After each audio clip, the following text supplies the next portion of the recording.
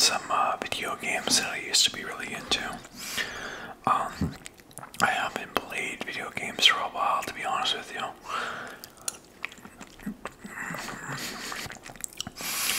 And there's a couple reasons for that. For a while, my hand was like really hurting. I'm not sure why. I thought I had arthritis, but I don't think it was arthritis.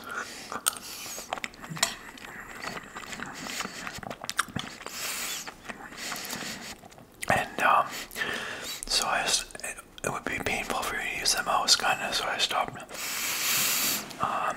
doing that, playing games because of that. Because I play computer games with the mouse and keyboard, and the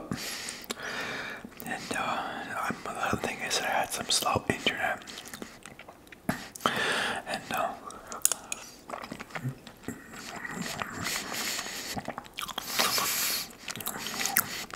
I had some slow internet for a while. Like when I lived in China, I had slow internet. When I was in Thailand, I think I had some slow internet. When I was at my parents' place, I had some slow internet, but now my parents have pretty fast internet. But I live alone now in an apartment building now, but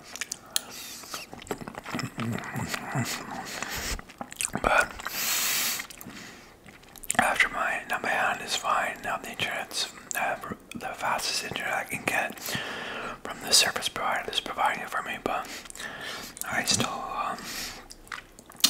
I haven't gone back to gaming. I don't know if I will at some point or not. It used to be like my hobby, and now like ASMR, making ASMR videos is pretty much my hobby.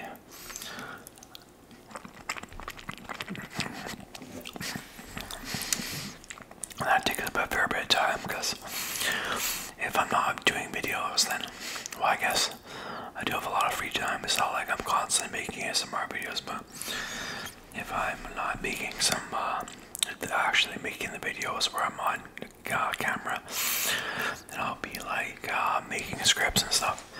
And I am eating, 1 second please, thumbnail. Okay, it's a big bowl of, actually, that's too bad. I don't even have the name of it. It's not penne, it's like rigatoni, I think it might be.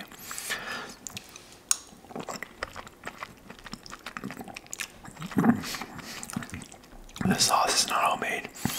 It's a vodka sauce, and it's been a while since I've eaten the vodka sauce.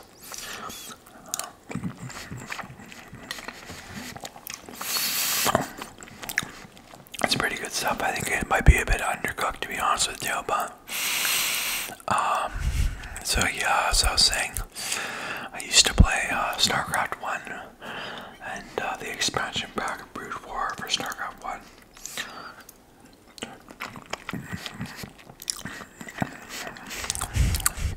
And that's an RTS, which stands for real-time strategy. And I think that kind of what they mean is it's not turn-based.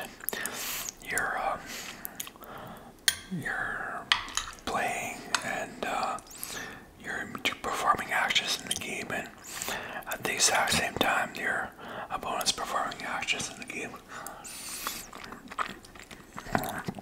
Trying to get the upper hand, and generally you have you don't just have one unit, you have many units, and kind of the purpose of the game is to gather resources and use them to construct a base.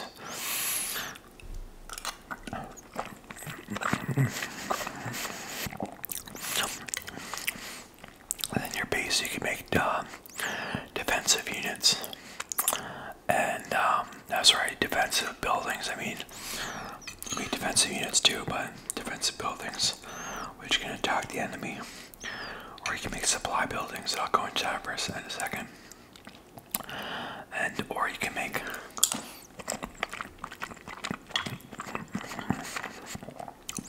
buildings that are used to train units, which are like soldiers. So anytime you hear a unit, I would say like, well, it could be because you're also making units like peasants. In StarCraft, you don't have peasants. You have like drones, probes, or SCV, space construction vehicles.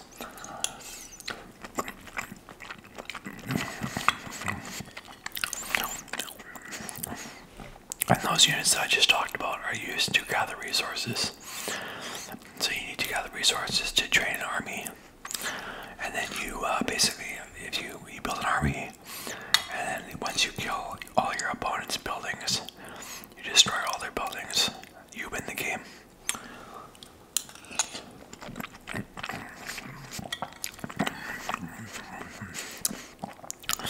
But you should keep in mind that most games are won long before you kill all the opponent's buildings. Your opponent just gives up basically. You destroy their army, you still have a substantial army left, you kill a bunch of their buildings, and they're just like, screw it, I quit. They quit, and then you win, so.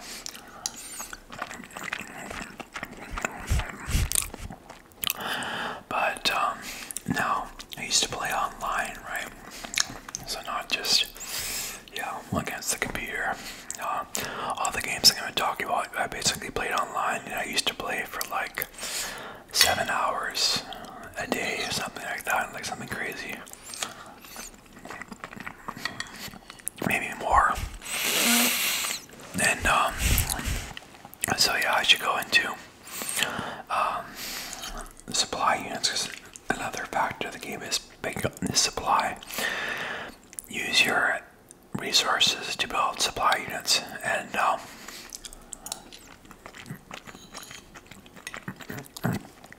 basically when you start off the game you might have like 10 supply or something like that, and then that's okay because you start off with like 5 workers, and that's 5 supply right there. But as you start to grow an army and stuff like that,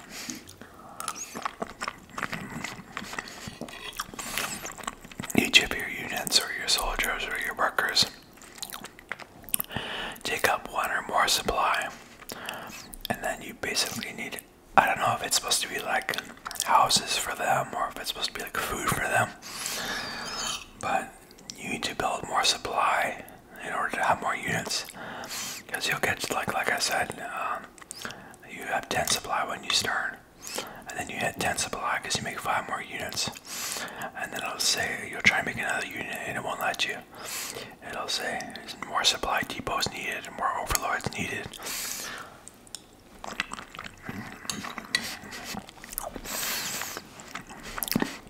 Stuff like that.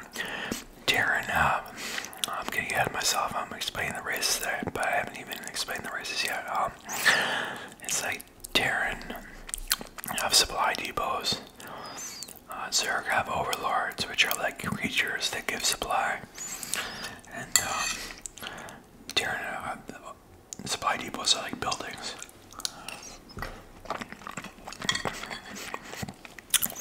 Protoss have what do you call them?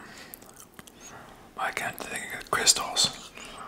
Pylons, I think they're called, right? It's been a while since I played, guys, sorry.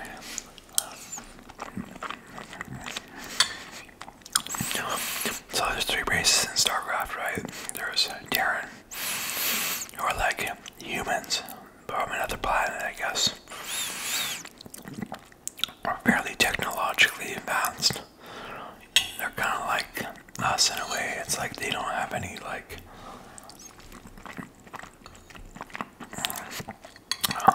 how should I explain it? It's like they're kind of like us, yeah, except more technologically advanced, I guess.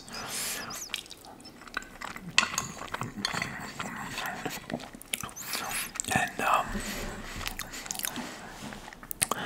yeah, so Terran, and then you have like Zerg, who are, and well, I should mention like Terran, they have like tanks and spacecraft and stuff like that with weapons on them.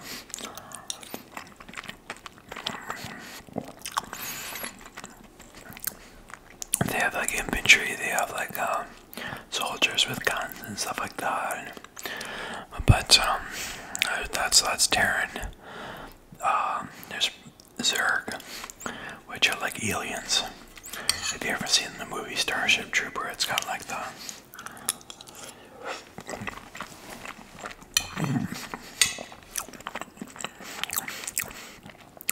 it's like they're kind of like, in a way, it's maybe big insects or something like that. They're just like, they're, a lot of them are big, at least like human size, or much bigger than humans.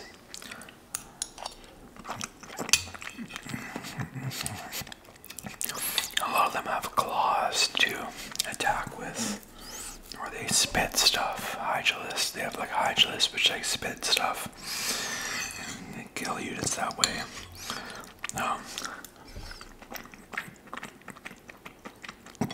They kind of look like monsters, and so yeah, but Zerg generally, they have they're the cheapest units to make, and basically, so every unit costs a certain amount of resources to make, and basically how it works is the more resources a unit costs to make, the better the unit is. But that's not to say that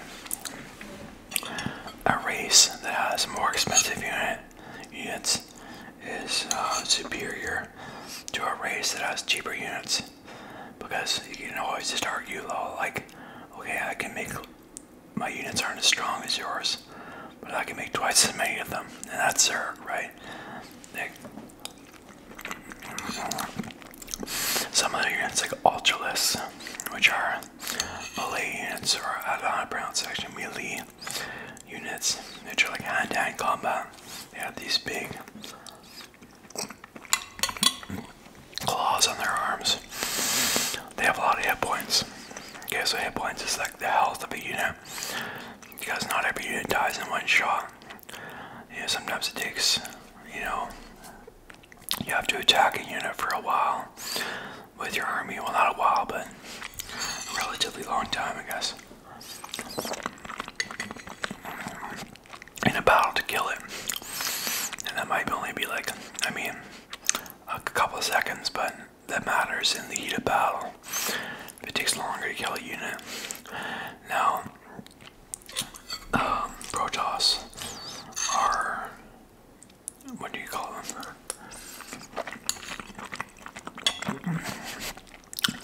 They're the most expensive units, but they're also usually the highest quality units. They're, of course, like you. Yeah.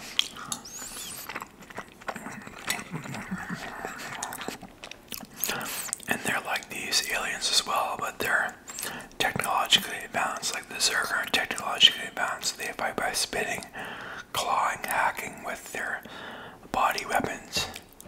Their weapons that are still on their body. And Protoss, very technologically advanced. But they're kind of different. They're kind of like psychic beings.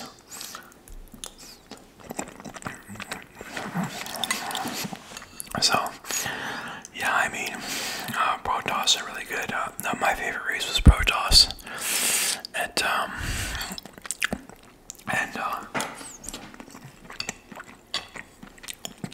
Another thing you have to keep in mind in RTS is that there are building prerequisites. Because let's say you're a Zerg, and you want to make an Ultralisk, which is like one of the best units in the game, right? This has the most hit points, does the most damage. You can't just make an Ultralisk within the first minute of the game. You can't do that, because you need to make an Ultralisk den building to do that. And the Ultralisk den building has prerequisites. And one of the prerequisites is a hive. Because when you start the game, when you're Zerg, you're given like 4 or 5 drones that are used to harvest resources and make buildings. You have a hatchery, and you have to upgrade the hatchery to a layer, and then you have to, after you get the layer, you have to upgrade it to a hive. And it takes time to do that. It's not instant.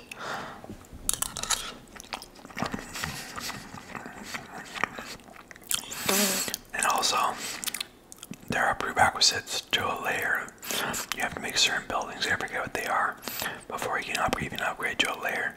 And you have to make certain buildings before you can upgrade to a hive. And it goes like that for all the races. They all have prerequisites. So you can't just make the best buildings or the best units right off the bat.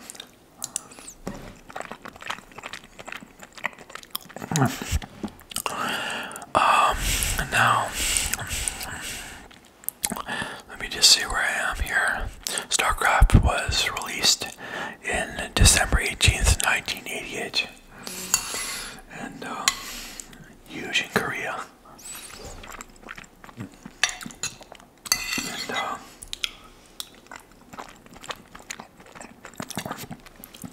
I'm not sure if they still do, but they definitely used to have like pro gamers. You used to make a living off of StarCraft, and some of them would like live in these houses with just a bunch of other pro gamers and maybe some coaches, and they have like rooms full of computers and just gaming. I don't know how many hours a day, something crazy, all day basically, just trying to be the best they could.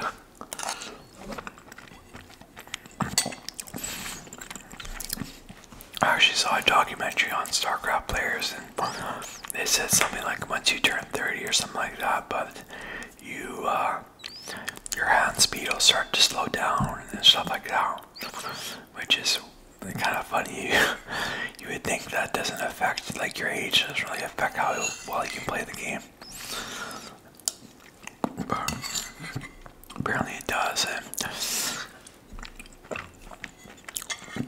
hand speed is very important. Like one thing I've heard, I forget who said this, but it said something like your APM is like a measure of how effectively you can paint a picture in the game of StarCraft, something like that. So your APM is like actions per minute, right? So if you click on one unit and move him so from one place to another, that's an action. And let's say you have something in a control group, because control groups are important. What you do, like let's say you put your command center, which is like your building that you make worker units out of.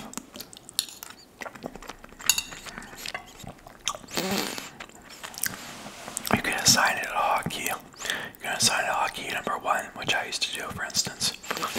And you can assign a group of Hydralisk, for instance, Berserk, which are like range units and decent range unit. You can assign them to key group number 2, so you can easily access them. So pressing the number 1 would be one action. Pressing the for the command center, or sorry, I guess for a Zerg that would be the hatchery, which would be like your command center, but. And then pressing number 2 for the Hydralisk would be another action. So that'd be 2 actions right there. So the number of actions you have per minute is called APM, and that can be very important. And like, because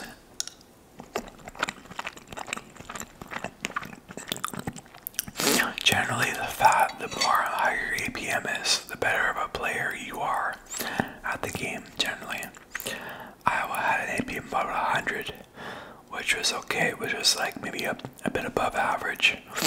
I think average APM would be, I'm not sure, maybe 60 to 80 APM.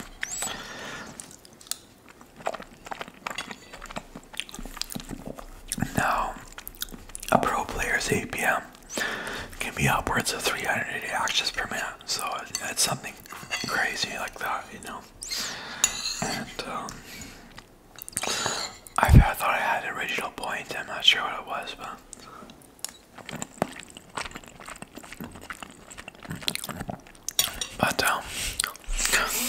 yeah.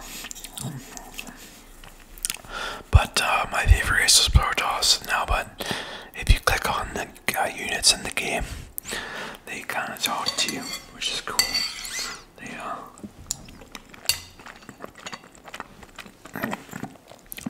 one of them might say, I think Protoss Corsair says, "We're ready for battle."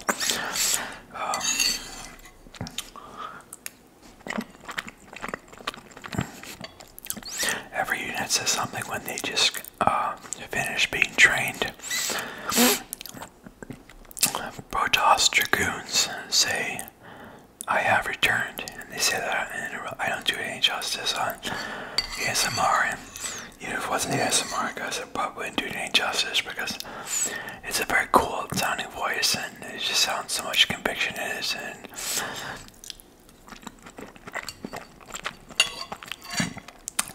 And what it is like Protoss Dragoons. They used to be like not Dragoons. They used to be regular kind of soldiers, maybe zealots that were in battle and they got seriously injured, and so they brought them back into battle by putting them in this four-legged machine which can shoot like kind of like these balls that damage opponents.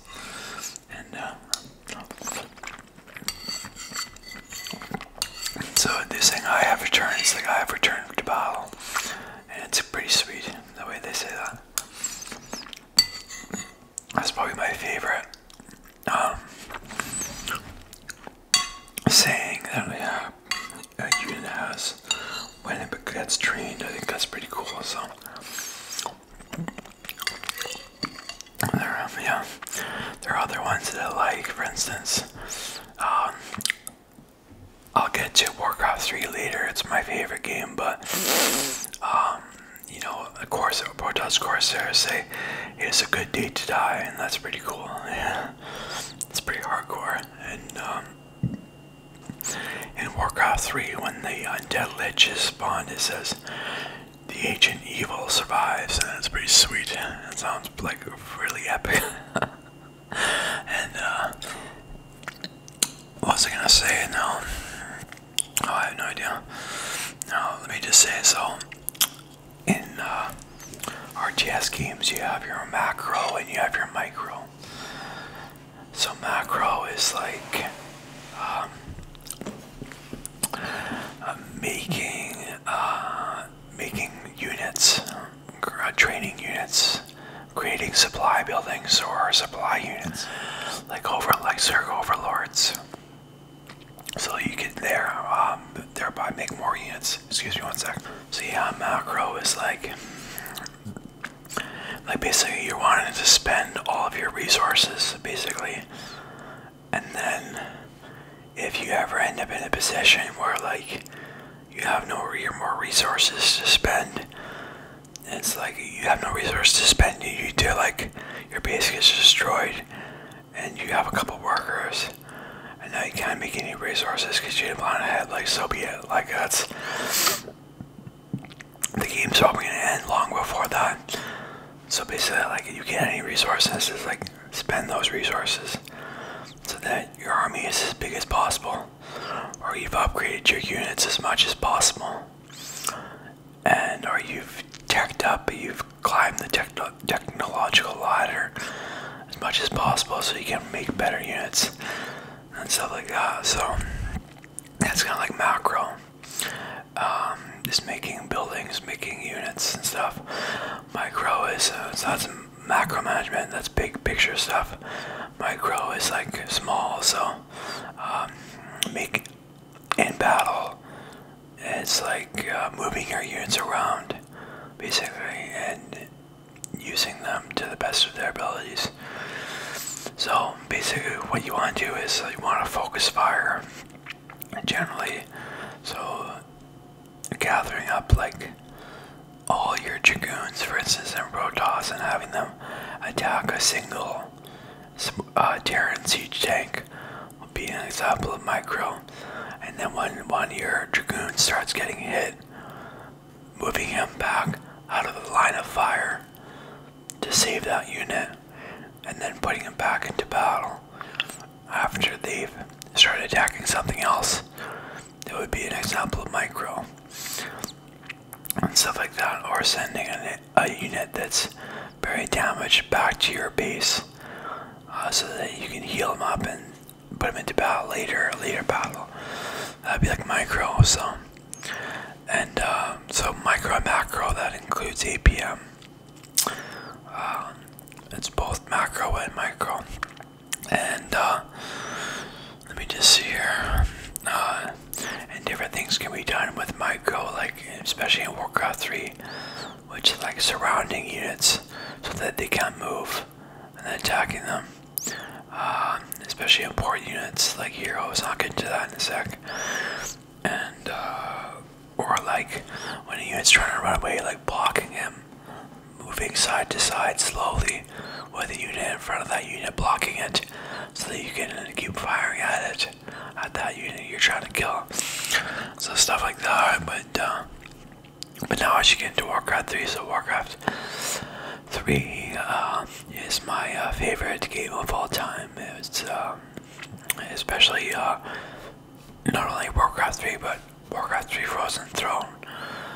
Yeah, so that was my favorite game. It's also an RTS, real-time strategy, just like StarCraft. It's not to be confused with World of Warcraft, which is like when you have, it's a MMORPG, massive multiplayer online role-playing game.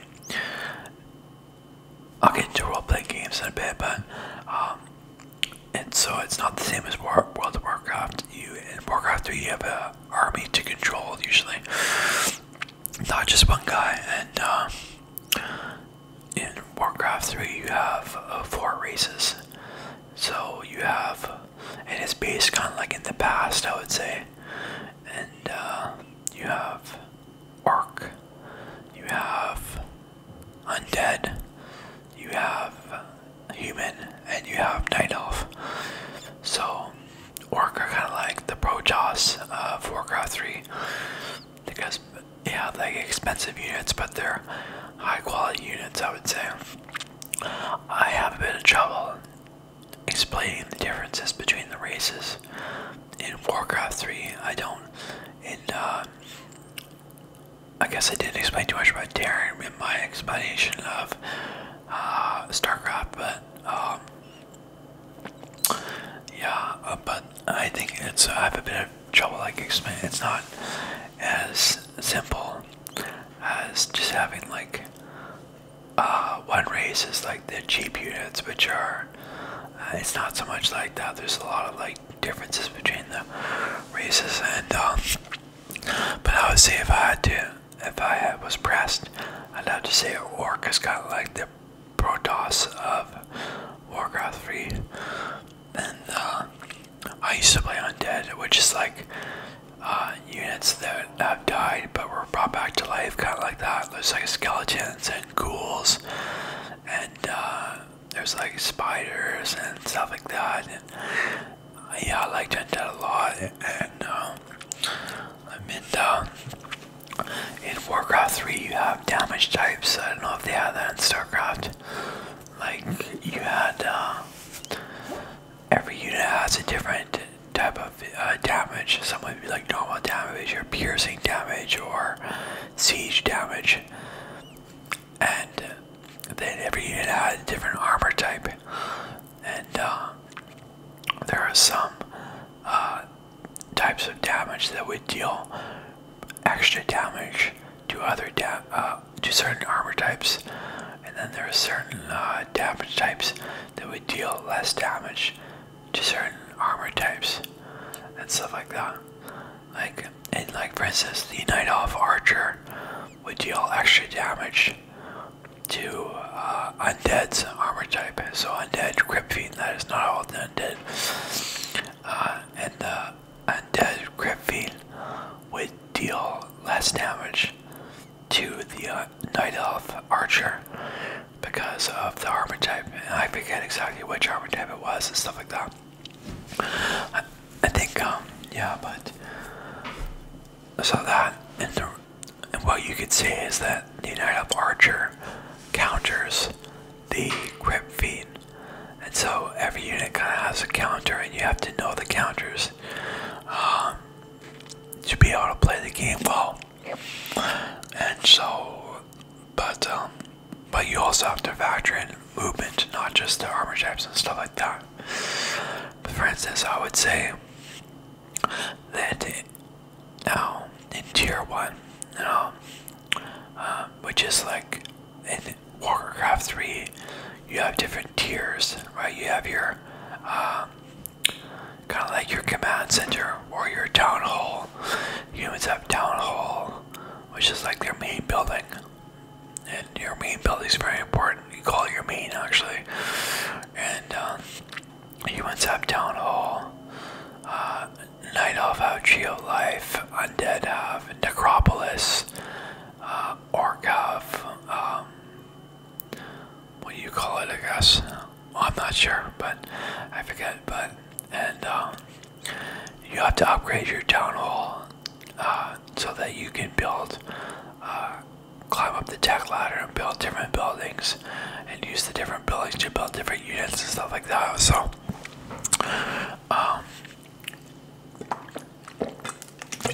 hang on a sec, I gotta get more food. Sorry. Yeah, so I just got some more food and tea on this. So now, orc grunts do extra damage versus fiends.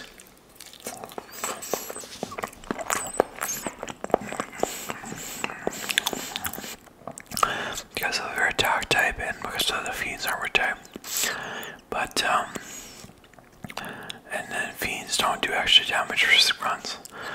But grunts are melee units, hand-to-hand combat, and they're kind of slow moving. And fiends are fast moving. Those are undead grip fiends, and they have range attack. So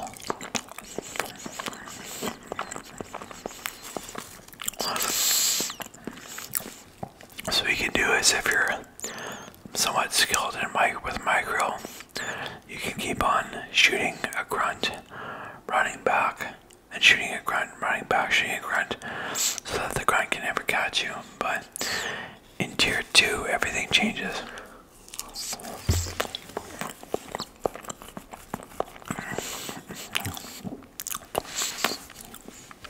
Because then the orc has the raiders, and you can use the raiders to ensnare. They have what do you call it? Ability called ensnare. They throw a net over you, and then your unit can't move. So they can ensnare the fiends. And once the grunts get up to fight fiends hand to hand, the grunts usually win. So.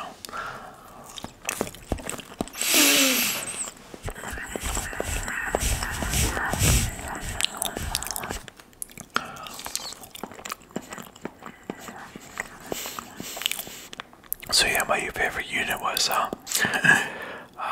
Undead Abominations, which are like these big, fat, heavily armored undead units, and they're just tough, and they have a lot of hit points.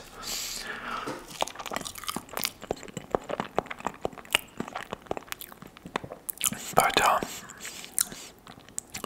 I like units that were kind of tough because my biker wasn't fast enough to be able to use like ghouls very well. Ghouls are tier 1 undead unit. Hand-to-hand combat, kind of weak, easy for opponents to kill them. But if you're fast, you can move them out of the line of fire quickly and win them back and stuff like that. But you have to be so good with micro to I wasn't good enough, basically.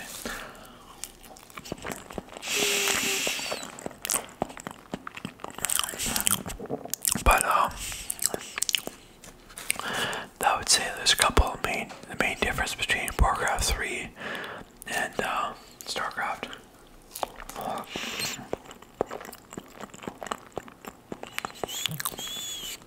Well,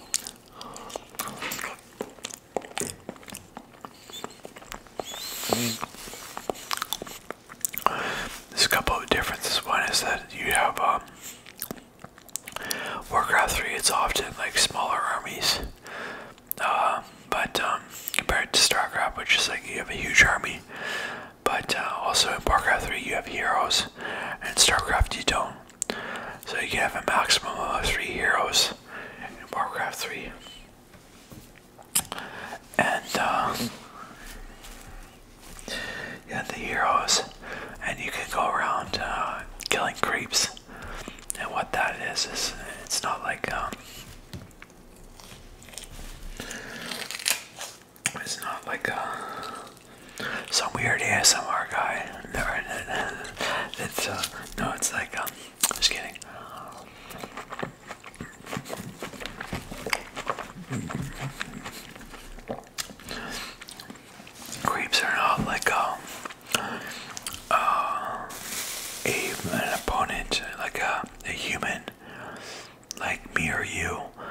that's actually playing the game against you. It's like the computer. That's like they have these creatures in the game, and then they hang out at these creep camps, and you can go there and you can kill them, and then they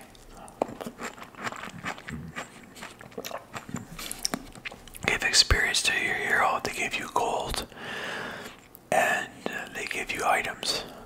So yeah, and you can put the items. You usually can't put them on. You can't put them on most units. You can pretty much just put them on your heroes, and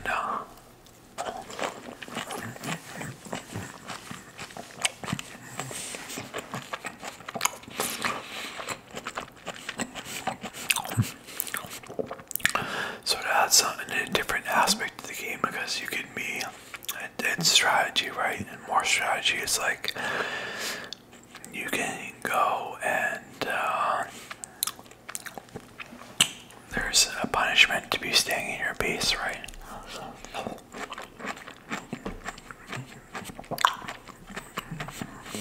Because if you try to stay in your base and you try to make the best units you can before going out, somebody can out creep you going out in the creep camps. And even though you have like really good units, your opponent will have like a level 6 hero, or not level, you can't get level 6, but if you just hit creeps, but level 5 hero, which is a very strong hero. So, and when the opponent is attacking creeps and busy doing that and taking damage, you can run up from behind him and creep shack him. So you start attacking him, and then it's the creeps are attacking your opponent, and you're attacking your opponent, and then you steal the items that the units drop. You take them, and maybe you get the last hit on a one of the creeps, and so you get the experience from that, even though he did most of the work. And then you steal the item, of course, and you can do different strategy like that.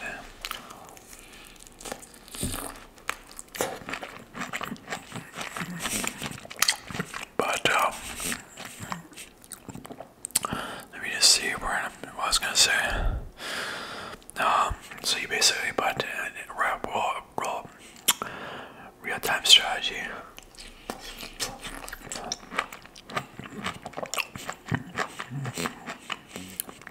You're trying to create an advantage, and there you can do that, and then there's several different ways to do that.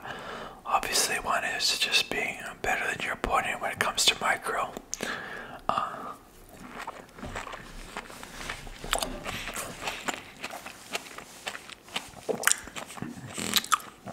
But you can also gain an economic advantage, and you can do that by expanding. So you can, there's more than one gold mine on the map in Warcraft 3, and you start off at a gold mine with the command center, or like your main is near the gold mine, but you can build additional gold mines basically,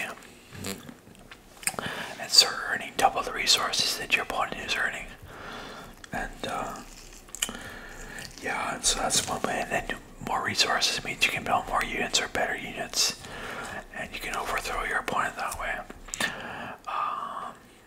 And you know, one race that's actually really good at that is human. Because human,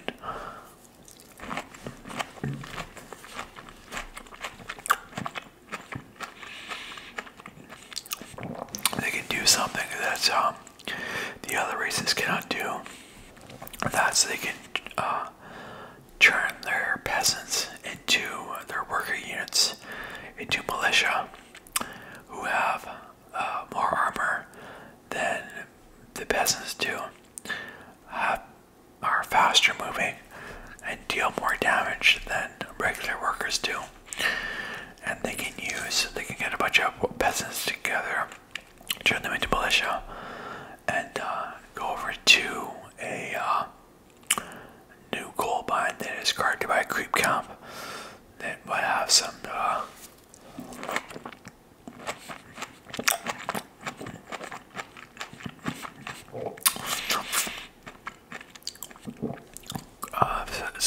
difficult to kill creeps there. Kill the creep camp, start up a base, and so yeah, so human is the easiest to expand when you're playing human, and so gain the economic advantage. Another thing is you can attack the opponent's economy by killing their workers. When we can do that is with harass, and it's kind of like when you're not using all your units to attack the opponent, you're just using some of your units. Normally just your hero actually, but or a handful of units to attack. You attack the opponent, then when the opponent comes in to defend their base, you run away.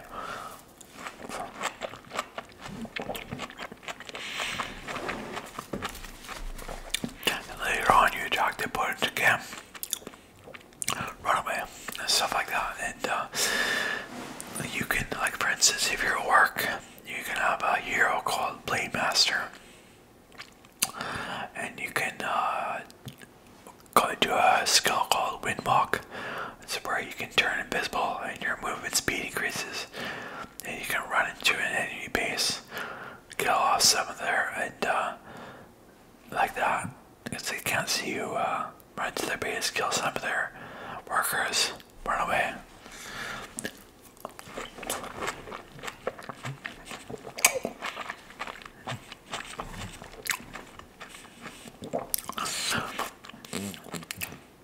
And then their gold production slows down because they have less workers. They have to train more workers. It costs money. You have more money to spare. You build a bigger army than they do. Then you come and fight them, and then you win. So that's another advantage. I mean, you can create a tech advantage, and so you can do what I just said to you about having units, or sorry, harassing, creating an economic advantage. You could distract your opponent by harassing him, and then you could go ahead and move up the tech ladder quickly and not spend resources on making buildings to produce soldiers, instead just investing in climbing the technological ladder. And then you could build air units, and maybe your opponent only has units that can attack ground units.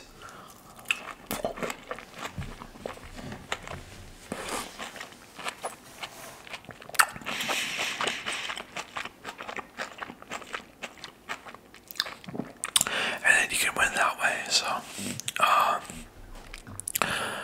So basically,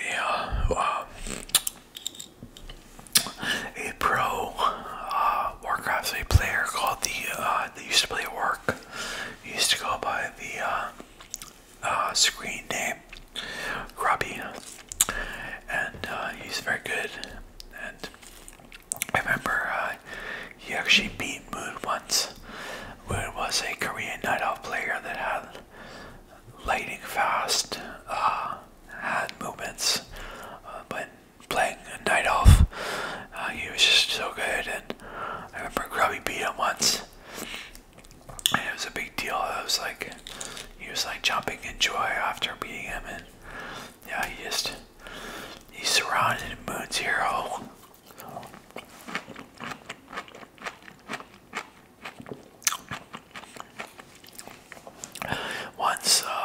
At least once, built an expansion, got more resources than Moon, defeated him with a bigger army, good micro. So yeah, what was I gonna say?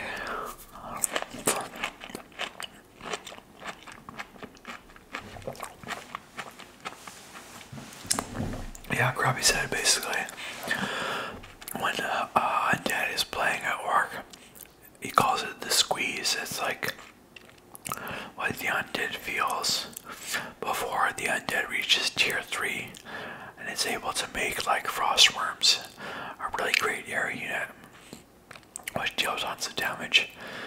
You feel the squeeze against the orc, and it's like you don't really.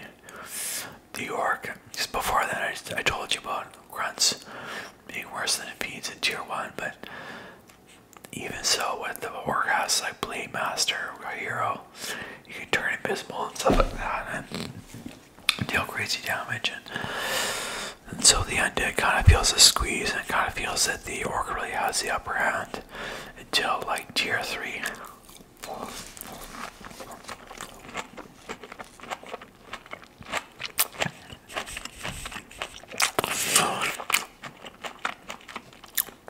Man, this kind of sucks. I think I'm gonna run out of battery. I was gonna get a new battery, but then I wasn't sure because most of my videos aren't like 50 minutes long, and I get about 50 minutes worth of battery here. So, but this is interesting. This is kind of ended up being a long video. I didn't think it would be so long, but actually I don't know what I was thinking, but yeah, man, this is crazy. So I'm gonna try to keep it going, see how long you do without rushing. But yeah, Warcraft 3 was an awesome game. I played 2 vs 2. I played 1 vs 1. 1 vs 1, I was ranked in the ladder. You know, the ladder, which is like a ranking system. And I was like top 5 in, excuse me, the US East ranking in Battle.net. So yeah, I mean, I was pretty good. I mean, I only had APM about 100, but my win-loss ratio was about 50% since I was playing such good players. But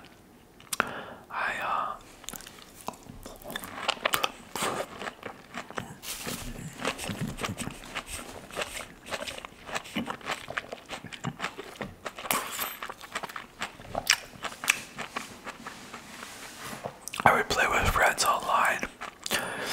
So friends would meet from the United States and play with the headset on, and we'd be like talking to them with my with the voice while playing the game, and we'd be strategizing and stuff. And it was fun stuff, and you know, it was a really good time. Used to stay up to like 3 in the morning because of it's so stimulating. The games, right, and they keep you up at night. But now I stay up to like 5 in the morning because my sleep schedule is just screwed. But I think I'll go over, you know, basically what my strategy with versus orc was to basically get to tier 3 without getting harassed too much, without and at tier 3 I could make frost worms, which deal crazy damage versus orc units and stuff like that. So frost worms it's like a giant dragon that has like a freezing breath and stuff like that. But versus human, I had different strategies. I guess maybe I would like try to go like crypt beans, like spires that have range attack and stuff like that. But I'll go for Diablo 2 a little bit. So Diablo 2 was a role-playing game, so it was different than the games I just described. It was like you have like one guy or girl, or you know, and there's a sorceress, there's a druid, there's barbarian, there's necromancer, there's assassin, there's paladin, there's Amazon. So yeah, I mean, and you play with one guy and you go around killing monsters and completing quests, and your ultimate goal, I guess, is to like kill the boss of the game or the act, or kill the boss, the biggest boss in the game and stuff like that. And as you kill monsters, you pick up items that they drop, you pick up gold that they drop, you gain experience. When you gain more experience, you can gain levels, And then once you get more levels, you gain skill points and stat points. And there's stat points. There's like dexterity. There's mana. Which is like spiritual energy that you can use to cast spells. If you have low mana, you can't cast many spells. If you have high mana, you can cast a lot of spells.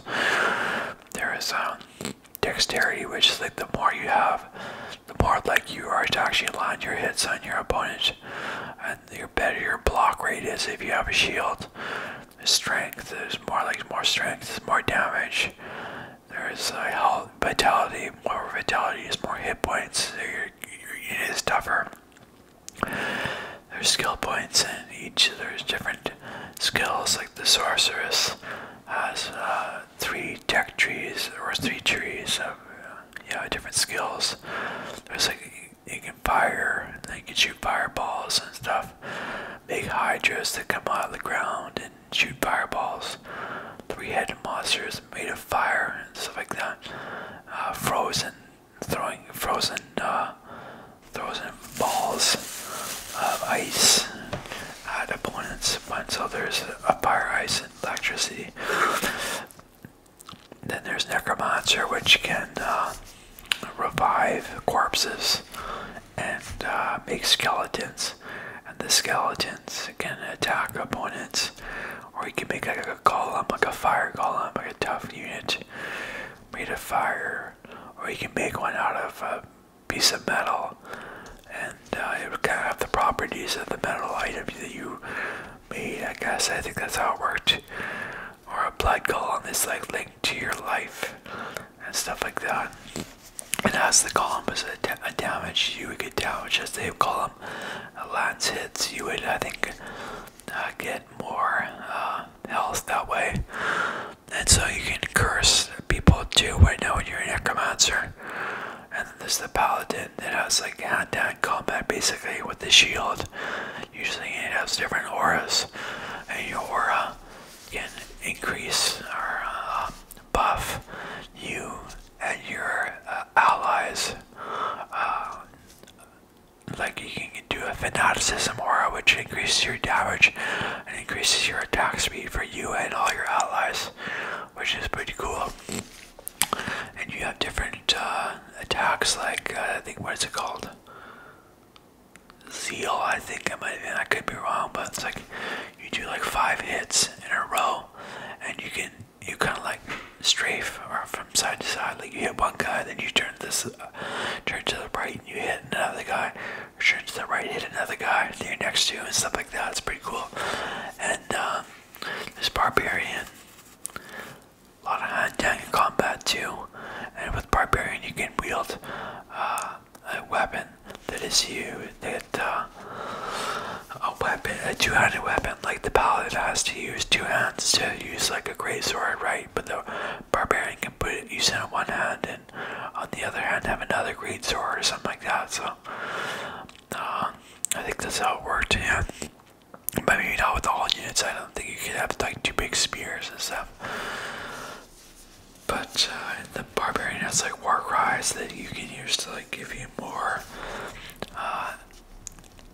stats of some kind, and maybe like more hit points or something like that. And Barbarian's really cool, and they have like a whirlwind where they spin around in circles, or like they just spin around and they attack a whole bunch of units that are next to them. Spin around with the sword and stuff. And then there's Amazon, who was really good with a bow and or javelins and stuff like that, or a spear, I think too. And then you have Assassin, who has hand-to-hand combat and uses claws.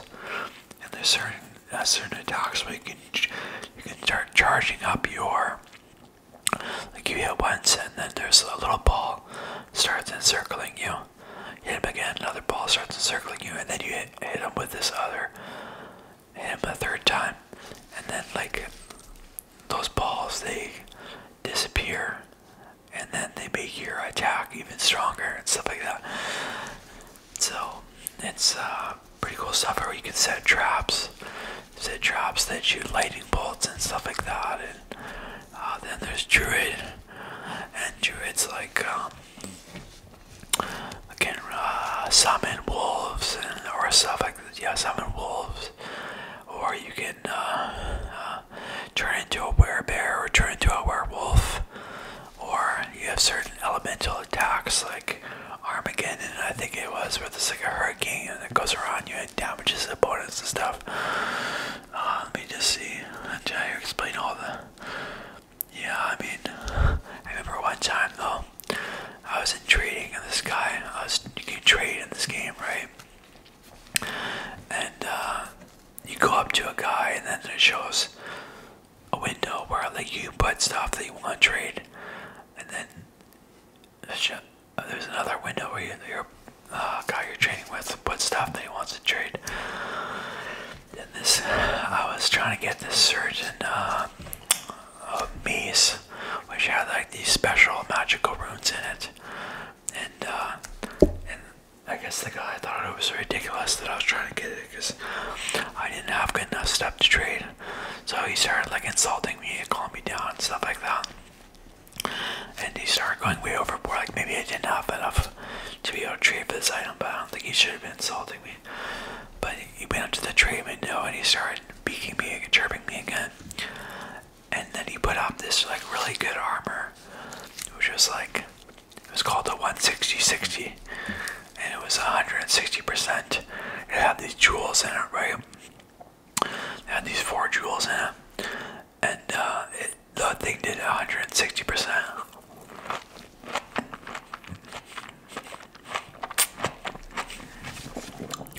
And I put up this club with some runes in it, which is like, it's an okay item, but it's far from being a great item. And I think he's flipping me off, and then he clicks the accept button real quick. And I see that, and I immediately I just click it. I think you want, and so the trade went through. We traded, and I got his armor, 160-60, and he got my like kind of crummy club. And so immediately, like, he was wondering what happened, and I think he started like, I can't remember actually what he said, but yeah, I remember he was being very upset because I think he was just trying to tease me by clicking the accept button. He didn't want to do that trade. Immediately saying he wants it back, and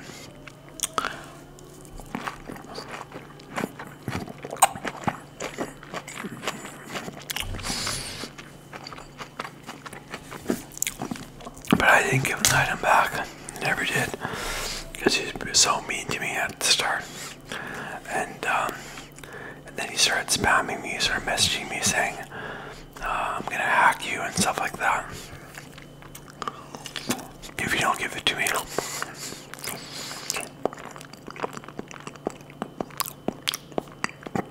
But he never hacked me. And I would just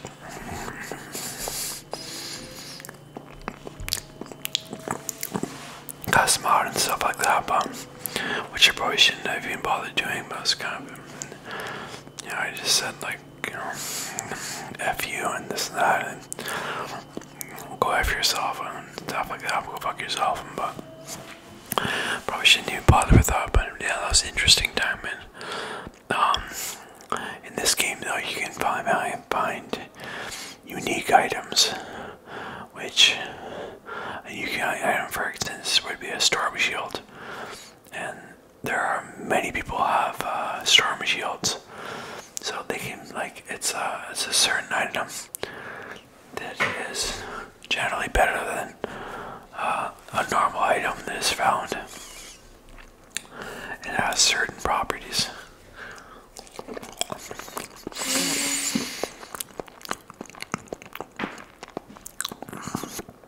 Like storm shields, they have damage reduction by 35%, I think, if I remember.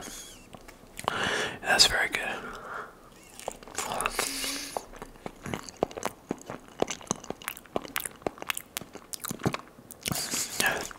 I remember I used to like dueling in Diablo 2. That was my thing. And I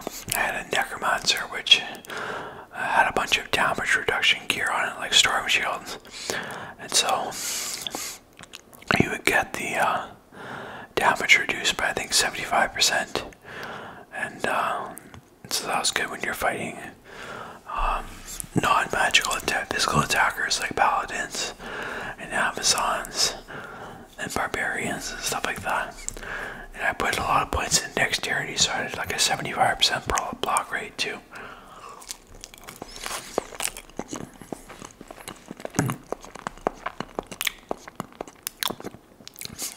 So I could take hits on my necromancer. And it was fun stuff. I had I forget the name of it. I think it might have been a Ravenclaw or something, but it was a ring that you had, which made it so you could not be frozen. When you're frozen, you're slowed down, and it sucks, you know. So I would dual Amazons, and I would have like max, also resistances.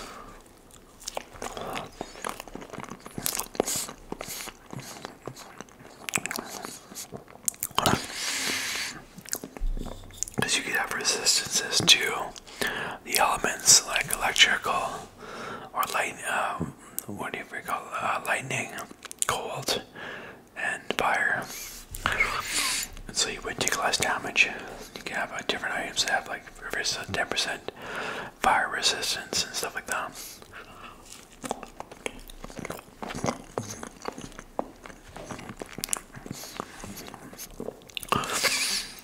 And I had a full resistance to cold, and plus I couldn't be frozen. So I'd go in and I had a skill, it's called Bone Spear from my necromancer, which is like a kind of like a homing missile. It's like you send a ghost at somebody. It's like you can, it's like a kind of, and it tracks them, it follows them around until it hits them, unless it times out. But so it was pretty cool. I would get like fighting a sorceress, and they'd be teleporting all over the place, trying to avoid my bone spirits, but I could get like 20 bone spirits following them, just spam them. I'd increased cast rate too, so I could cast spells faster than normal, and just got like 20 bone spirits following them. And then I just switch my skill and just start spamming bone prisons. It's like a prison made of bones, and so we like lag them up and catch them up, so they would start like slowing down and stuff like that.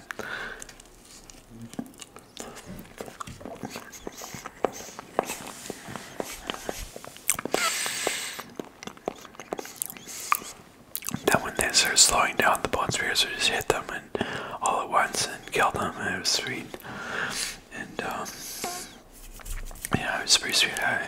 With all the damage reduction and the 75% block rate and all the points I had in vitality, a barbarian can strong barbarian could whirlwind right through me, and I could block 75% of the hits and take the other hits. But my damage reduction tier, like basically, I could take whirlwinds. And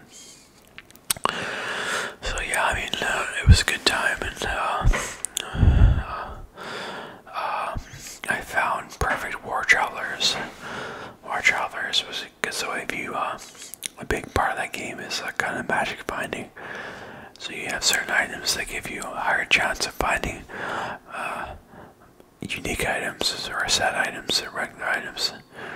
And I killed one of the bosses once, and it dropped war travelers, which are like a magic boots with magic find on them.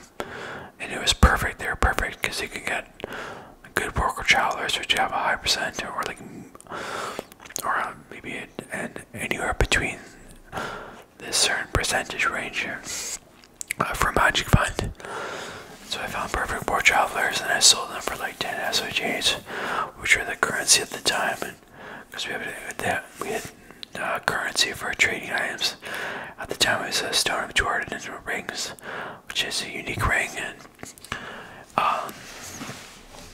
so I think I got 10 SOJs for that, Sons of Jordan, for that, those war travelers, which was a fair bit at the time. But I probably could have even got a bit more. But I remember one time on the game, I I purchased 40 SOJs, I think it was, from a guy like on eBay, or no way, I think it was called calltheitems.com, but I'm not sure if they still have that website, but, and, excuse me, I think I might have been paid like $40 or something like that for them, when I was like 12 years old or something like that, maybe young, yeah, and, or maybe like 13 years old, I'm not sure, but, yeah, I actually purchased SOJs with my own money, so I purchased a virtual item with my real money and stuff like that, so, but I did get a lot of enjoyment out of the game, but, yeah, my friend had what was called a meth bot, because there's a boss called Mephisto, and he would drop good items, and, you got this bot, or this computer program, which would take one of your characters with magic fine gear on them, and like go and just kill the boss all by itself without you doing anything, and kill the boss, pick up the item, stash the item away, and you can run this computer program as bot all night, and when you wake up in the morning, you have a bunch of high value unique items in your inventory and stuff like that. So my friend was doing that, and eventually the game got, there was a bunch of hacked items on there that would do like better benefits and better attributes than the regular unique items, way better. So but yeah, the game was still, it was still quite a good game. What else should I say? Maybe that's all for now. But good. Thank you for watching. Goodbye.